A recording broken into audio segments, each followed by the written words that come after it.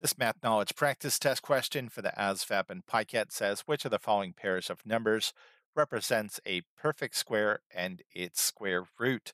So for the ASVAB and PiCAT, you have to know your perfect squares and square roots. I would say at least from 1 to 20. In this column of this chart right here, we have our perfect squares. And in this column right here, we have our square roots. Let's start with 16. You can see that 16 is a perfect square because 4 squared is 16. That said, the square root of 16 is simply 4, not the square root of 8. So that's not correct. And you can see that right here. Let's move on to 25. You can see 25's right here. You should know that 5 squared is 25.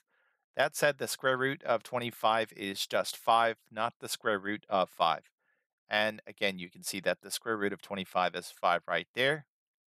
Let's move on to 27. 27 is not a perfect square. 3 to the third is 27, but that's a cube, not a square. This 3 is a cube.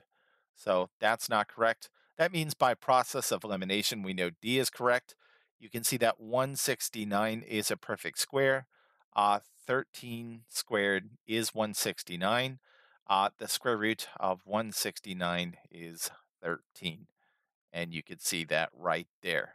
All right, so this one is D. I would commit this chart to memory. That said, you should know most of these already from 1 to 10. It'll probably take you a little bit to learn the ones from 10 to 20, but they're worth knowing for this test, especially if you want to get a high score.